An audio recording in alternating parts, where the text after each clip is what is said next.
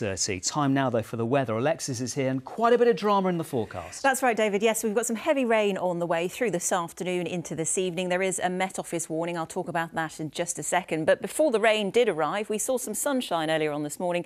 This is Gosport in Hampshire. Through this afternoon, we'll have some heavy rain, which may lead to localised flooding.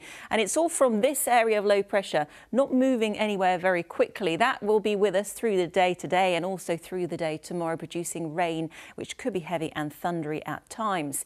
So through this afternoon, there is a Met Office yellow rain warning for this area. We could see quite a substantial amount of rain, perhaps some flooding in a few places. So the rain could be heavy and it could be thundery, and it's slowly moving its way north and eastwards. It will clear through the latter part of the afternoon into the evening, and parts of Dorset may see some sunshine. Highs today of 17 to 18 degrees.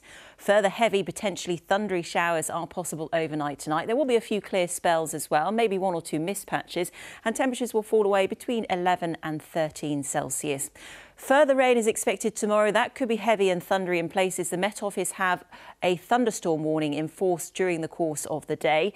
The rain could lead to localised flooding, with temperatures reaching a high of 17 to 18 degrees. So let's take a look at the bank holiday weekend.